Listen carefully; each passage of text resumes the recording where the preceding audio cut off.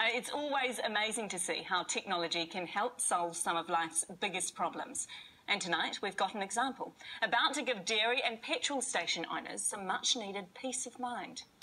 54 stores are set to trial a new DNA spray, which can be sprayed onto an assailant by an owner, making the offender traceable for up to 2 weeks. Police will then be able to match the person with the store location. Billy Joe Ropeha went to see exactly how it works.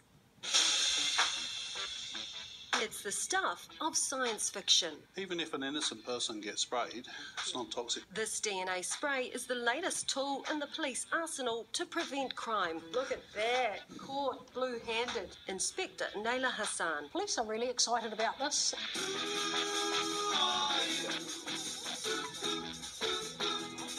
These offenders are getting more bold, they're getting more aggressive. SelectaDNA is the world's most effective robbery and commercial burglary deterrent, as criminals know that DNA is the police's most powerful weapon. When a shop is being robbed, the person behind the counter activates the DNA device.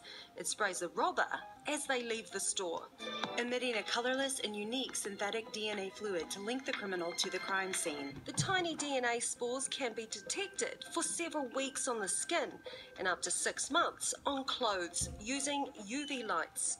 David Morrissey sells the devices here in New Zealand and Australia. Prevention and deterrent. We actually had our first conviction relating to a spray being used at the Bank of New Zealand in Manukau in 2014. And the device is proving successful in America. 5 months, Lee's got hit every month until April when the store installed the synthetic DNA spray. I think 11, 12 weeks going on now with no incidents here.